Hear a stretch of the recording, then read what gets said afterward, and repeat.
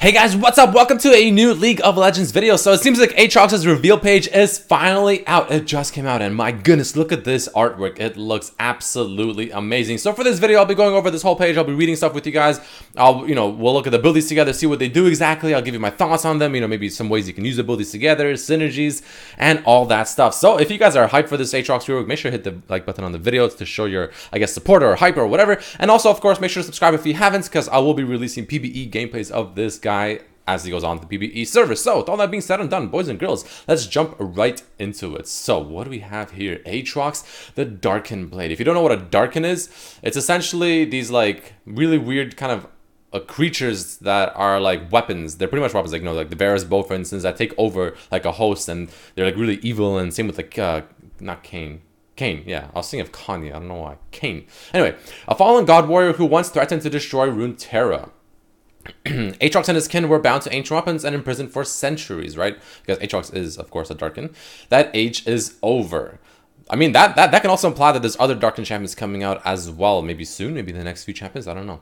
Now with the stolen flesh warped in brutal approximation of his previous form, the Darkin blade seeks an apocalyptic and long overdue vengeance. Total obliteration. Okay, alright, boys and girls, let's go. Alright, passive, Deathbringer stance. Oh, yes, stance is interesting. AATROX's next basic attack has increased range and deals a percentage of the target's maximum health as damage. Okay, so max HP damage, of course. I expect no less of bruisers. This attack also significantly reduces all healing and shielding on the target for a few seconds. Okay, that's actually really powerful. So he's like the counter to all those like healing and shielding supports, all the quote-unquote eagle supports everyone says. Deathbringer's stance cooldown is slightly reduced whenever AATROX casts the spell or when he lands the edge of the Darkin blade, which I'm assuming is this Q. Yes, it is. Okay, let's see. What the fuck? That's not what I want at all. Well, that's what the heart is.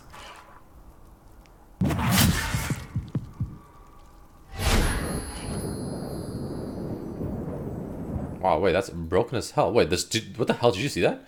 The attack also, wait, that's actually really, really OP. Okay, so that's what the heart is. So people were wondering what the heart was in the teaser. Essentially, it's a combination of grievous wounds and also shield debuffs. So it's like the new version of grievous wounds, like the OP version of grievous wounds. Okay, that's pretty cool stuff. The Darkin blade. This is what I'm assuming is we saw him constantly using the teaser. AATROX swings his greatsword up to 3 times. Okay, so Riven's Q. Each cast increases in damage, impacts a unique area of effect, and can hit with the edge of the blade, a second smaller hitbox. Edge of the blade. Hitting enemies at the far end of the first 2 casts and the center of the third briefly knocks them up and deals significantly more damage. It's not even more damage, just a lot more damage. Let's see what that looks like. Ooh. Izmir, does AATROX look hella skinny though? Wait, Izmir, does he look so skinny? Wait, he looks so skinny. Anyway. Oh, well, that's a lot of damage. Hello? Oh my god. Wait, so okay, so it does more damage every single Q. The first Q just kind of starts it off and then just keeps doing more and more and more and more damage. And it does. I wish they showed a difference of how much more damage it does when you hit the outer versus when you hit the inner parts. Because they said that this part also does more damage too, I believe. That's a lot of damage, actually. Alright, cool. Infernal Chain. So I'm assuming this is what the W was, where he has like the thing that sucks him back in. That's what it looks like. AATROX smashes the ground, damaging the first enemy he hits and briefly slowing them. If it's a champion or a large monster, okay, so maybe you can jungle him, they are chained to the impact area. If the chained enemy is still in the impact area after a few seconds, they are dragged to the center and take damage again. So that is the thing that we thought it was. Whew, wait, that's so good. Wait, that's actually broken, because the thing that's really OP about that, and we also saw that in teaser, is that it has a lot of synergies with his Q ability, right? Because if they won't get away, like say they have no flash or they have no like Ezreal E or Lucian E or something like that, and they will pretty much guaranteed go right back to the center and get pulled back in. You just line up your Q, especially if you have your third Q, maybe if you have even your second Q, that's also pretty good. You line it up perfectly with the outer edge of it to do the extra damage to knock them up, and then you can follow it up with your other abilities as well. So that's actually pretty powerful stuff. Really, really good synergy between these 2 abilities for sure. Okay, let's go. I wonder what the cooldown on this is, though. I'm really curious what the cooldown on this is. Anyways.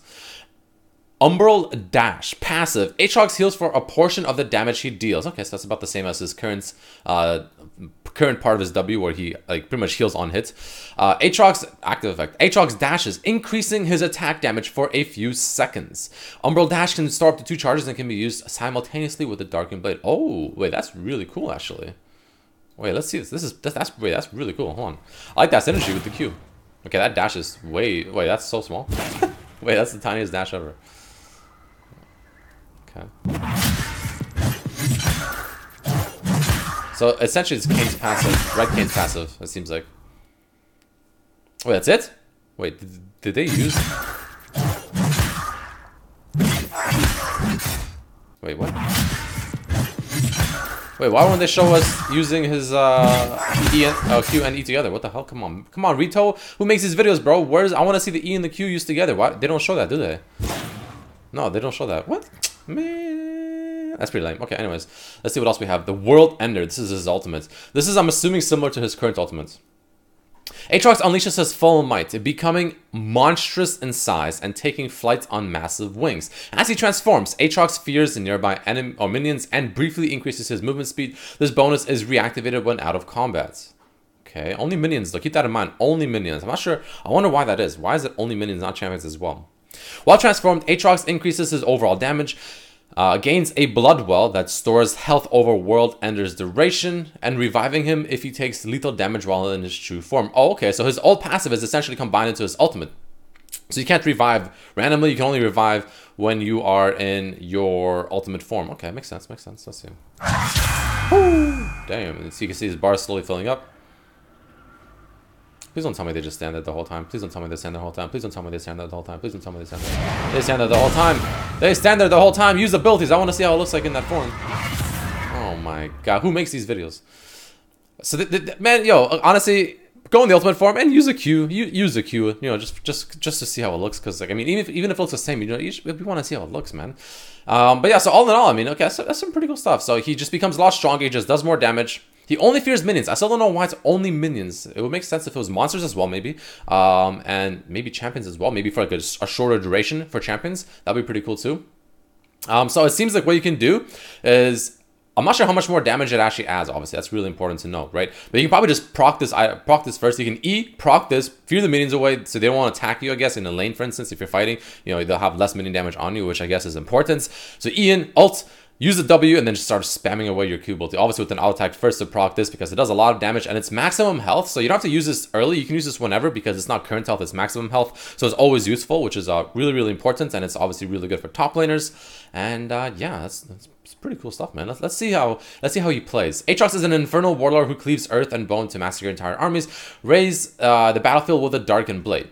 The landing precise hits with the edge to utterly decimate your opponents. AATROX brings more ruin with the blade than basic attacks. Focus on cooldown reduction to unleash a constant onslaught. Cooldown reduction, okay. As enemies learn to dodge, maybe Death's Dance actually could be spicy on him. Anyway, as enemies learn to dodge, binding them in place with your E ability or your W ability for a guaranteed guillotine, or outplay their evasion with umbral. I mean, let's be honest. I mean, you're not gonna be outplaying a whole lot with this. Like this, that's the smallest dash I've ever seen in my life. Where was I? Or outplay their evasion with umbral dash as you wield the Darkin blade. Umbral dash's passive turns bloody teamfights into fonts of health. Wait, what? Oh, right, because that's the passive that heals. Keep AATROX alive for as long as he can, blah, blah, blah. Allies who shield and sustain him for more swings of the Darkin blade will be rewarded with a frontline Juggernaut who can deal as much damage as he... Blah, blah, blah. Cool. Okay, whatever, who cares? Nothing interesting. Let's see how this looks, though. I'm going to see this. So what do we have here? So he's chilling in lane, level 9, against the top lane Orianna. All right, well, I mean, that Orianna's already kind of griefing. Let's see what he does here. So he goes in with the Q, dashes in. Wait, see, was that combination with his E? Wait, hold on. Was that with his E or... Yeah, that was with his E. So he eats forward with the Q, uses W, kind of misses the Q, but he did land the inner part of it. Wow, wait a minute, that did so much damage. Okay, look how much damage the inner part did, right? So let's take a look. So he pulls her in, right? Not a lot of damage at all. Like the inner part of the Q, very little damage. But then he uses the E with the Q. Boom, look at that. That's a lot more damage. Like compare the damage right there. Just compare. That's the damage of before, and that's the damage now. Look at that. That's a lot more. So it seems like landing it on the outer, or like the thicker part or whatever is really important. So he uses his W. Wait, does that still pull him in? No, it didn't. So we can also do, actually, you can use your Q to keep them... Actually, I keep pausing. You probably want to see this. Let's just watch it first.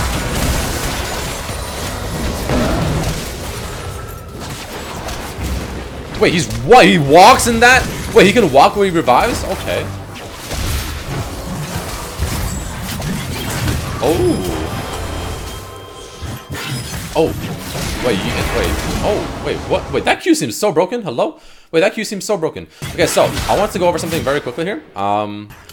Here. So he uses the thing, right? It doesn't pull them in, but what you can do is you can actually use the Q to knock them up and force them to stay within it. Unfortunately, he seems like he just barely got out, which kind of sucks, but... Oh my god, look at that damage with that Q. That third Q, if you hit him in the circle, like in the center, combine him with the E bolt, he makes it hard to dodge, actually. That's a lot of damage, and it briefly knocks them up, so it's a displacement, which I guess Yasuo, for instance, can work off of. And the biggest thing is, of course, he can revive, or he can move while he's reviving. Yikes. That's pretty insane. That's pretty damn ridiculous. But either way, guys, there you have it. Wait, let's see the splash shots really quickly. Oof. Wait, it's the same. Wait, it's literally the same. Yikes, it's the same. They didn't change it. But anyway, guys, that's it for this video. I mean, there you have it. AATROX Rework is finally here. I'll have a gameplay video of him on the PPE server when he's finally out there. I'll try to do various gameplays, show you guys different build paths and all that stuff, playing, you know, top lane, mid lane, and all that stuff as well. But either way, guys, thank you so much for watching. If you enjoyed the video, make sure to hit that like button, especially if you're hyped for AATROX, and I will see you for the next video as well. Peace, peace, peace.